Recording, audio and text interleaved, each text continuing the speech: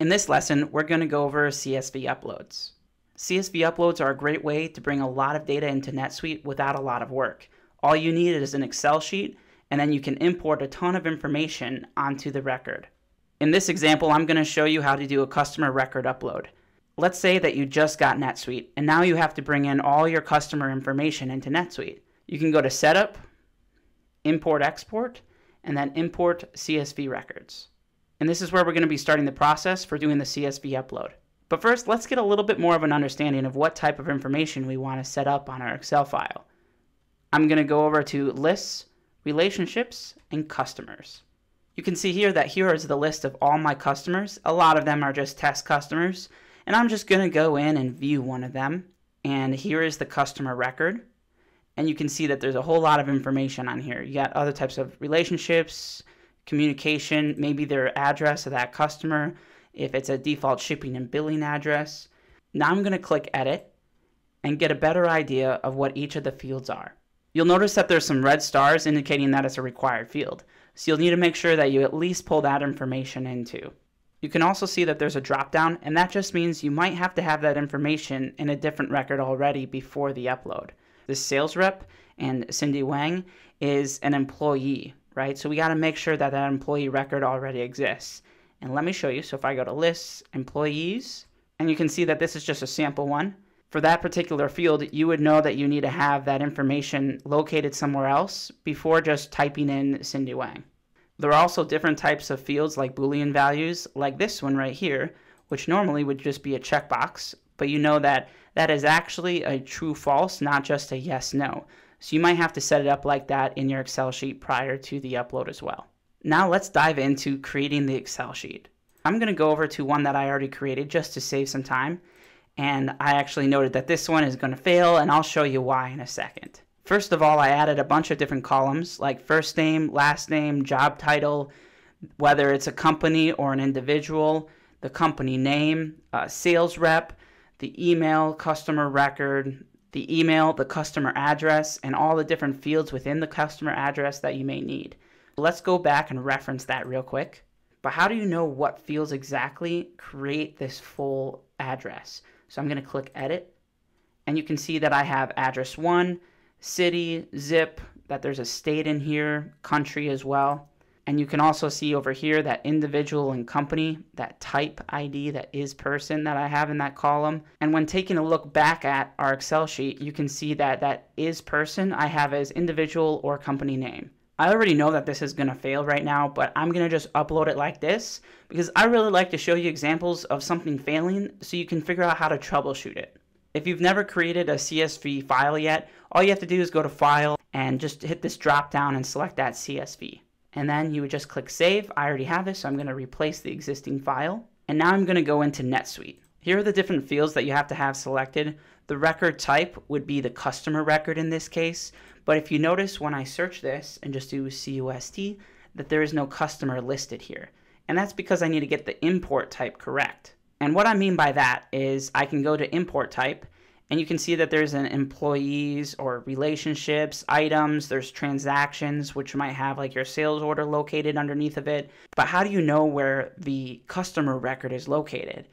If I go into transactions, you can see that there's customers right here, but we're really just looking at the customer record, not really looking at the transactions. So we need to go into the lists and relationships, and you can see that that's where the customer record is actually located. Here for the import type, we would type in relationships, and now we can have this drop down and see customers only. At this point, I'm going to select just a single file to upload, and I'm going to just select the failure one first so you can see what it's like for when the upload fails. And click Next here at the bottom. You can do different things like add, update, or add or update. Adding just adds more lines. Updating will update existing data.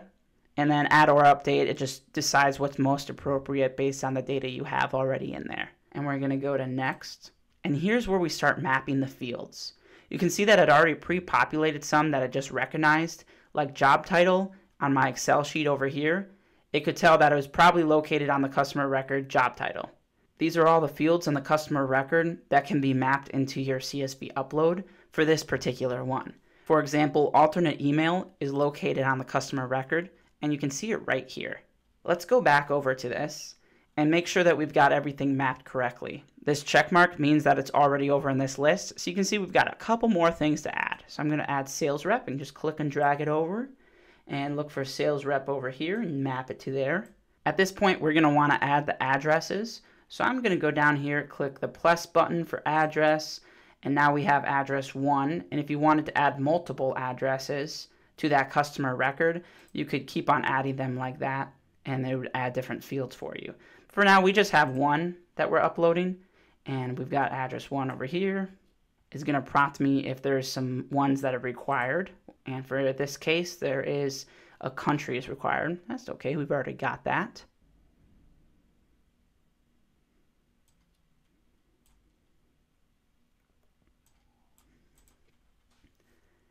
Now let's go back and review our Excel file real quick. You notice that in the billing, shipping billing or not, in this last one, I have it as T for true. And you'll also notice that I've got individual in this in person. And when I click next on this file, we probably will get an error. Look at that. Now it tells me what I need to fix. So it says checkbox Boolean data must be either true or false for individual. So instead of individual on my customer record right here, this is technically a true or false button. But it's just labeled a little bit differently, so it's a little harder to tell. So let's go back into our Excel file and make sure that this part right here is T or F. And I actually already did that, so let's go ahead and go into this file. You'll see that I now put that to true for individual. And all the rest is in here, and we'll just go ahead and upload that file now. And we're just going to click back, and this will save us some time on having to map those fields again.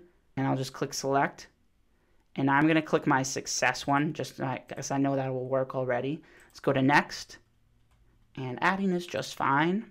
And you'll notice that we still have all these fields already mapped because we just clicked back instead of canceling it all over. I'm going to click next again, and now I can assign it different names. So I'm going to say test customer CSV, and then add an ID. As always, we usually like to put in an underscore first, and then I'm going to click save and run. And when it's all done, you'll get an email saying that it's completed. So if you have a lot of information, like thousands and thousands of lines, it may take a few minutes, sometimes upwards to a couple hours, depending on how many thousands of lines you have to import. But I'm going to check the import job status to see how far it's come along. And you can see that actually it's already done now for me. This 8 of 8 records were imported successfully.